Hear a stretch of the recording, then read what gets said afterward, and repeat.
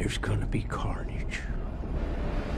What's going on, moviegoers? If you're new to the channel, my name is Christian and welcome to Zero Productions. You guys, we got our first glimpse of Woody Harrelson as Cletus Kasady, aka Carnage, in the sequel to Venom 2. Well, the sequel to Venom for Venom 2, hitting theaters October 2nd this year.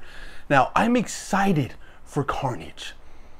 Carnage is one of my favorite Spider-Man villains. He is ruthless, he is violent, he is insane, and he is so much stronger than Eddie Brock Venom. I'm really hoping we can see the difference between the strength level of Carnage and his creativity when making his weapons and Eddie Brock's Venom. I want Venom to get his shit wrecked. I really do. Because it's in all the comic books I've read or watching the animated show, Carnage would just always wreck him. And that's how it should be in the movie. There shouldn't be no difference. But obviously, you know, it is a film on Venom. I think Venom, at the end of the day, is going to win the matchup. But I'm curious to see how they're really going to attach the offspring of the symbiote, Venom, onto Cletus Kasady. Now, it happens in the comic book and in the show, it happens while he was in prison. At the end of Venom 1, Eddie Brock goes to go visit Cletus in prison. Now, maybe it happens in there. We don't know. But all I know is I am super excited to see the official first look of the character. And we should be getting a trailer sometime soon, because if I remember correctly, we got our first trailer for Venom in February and it came out in October. So we should be getting a trailer by possibly the end of this month, and that is all right with me. I am super stoked about it. But I really want to see some backstory on Carnage. I don't want to see him in present day. I want to see the upbringing of the character. I want to see the mental, the physical abuse of the character and how he got to the way he is. I want to see all the violence to his character. I feel like it's extremely important when introducing Carnage to the big screen for the first time. I mean, not a lot of people know the backstory of, you know, his upbringing, his earlier life, and I feel like it's pretty damn interesting. But let me read you guys some of the early life of Cletus Kasady. Cletus Kasady had a troubled childhood. As a child, Cletus killed his grandmother by pushing her down a flight of stairs and tortured his mother's dog Fifi. Afterward, his father, Roscoe, killed his mother and received no defense from Kasady during his trial. As an orphan, Kasady was sent to the home for boys, where his antisocial behavior made him a target of abuse from both the other orphans and the staff. Kasady gained revenge by murdering the administration, pushing a girl who refused a date with him in front of a bus, and burning down the orphanage. Now, I remember a couple months ago, we saw those set photos of looked like this gate from that orphanage.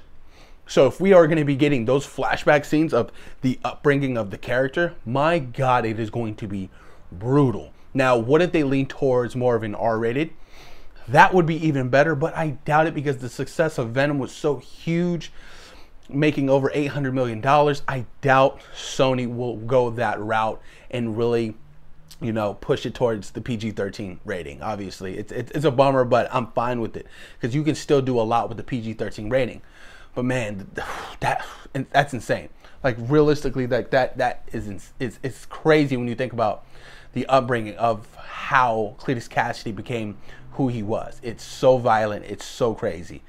But I'm super pumped to see Woody Harrelson. I can't believe that Woody Harrelson was even agreed to a role like this. I'm like, holy shit, this is so sick.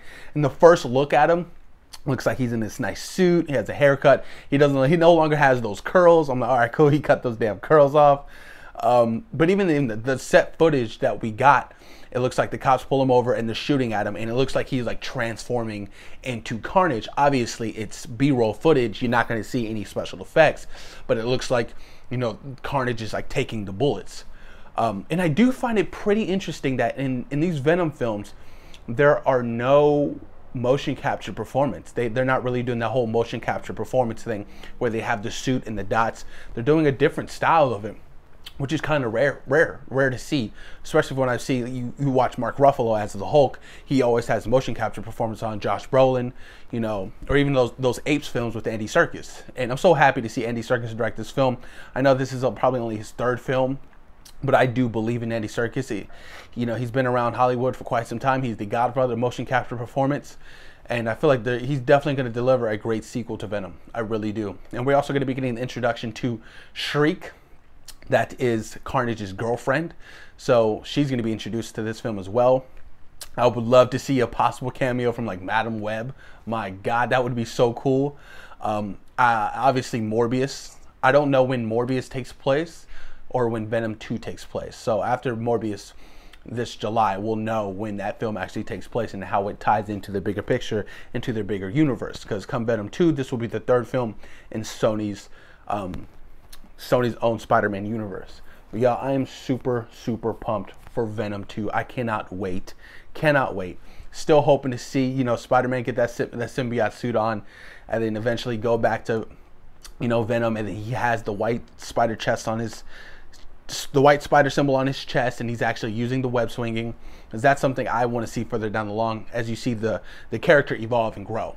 But post your comments down below, guys. Let me know what you guys think about the official first look for Cletus Kasady, aka Carnage, in Venom 2. Post your comments down below, you guys, and thank you for taking time today for us to Zero Productions. Peace.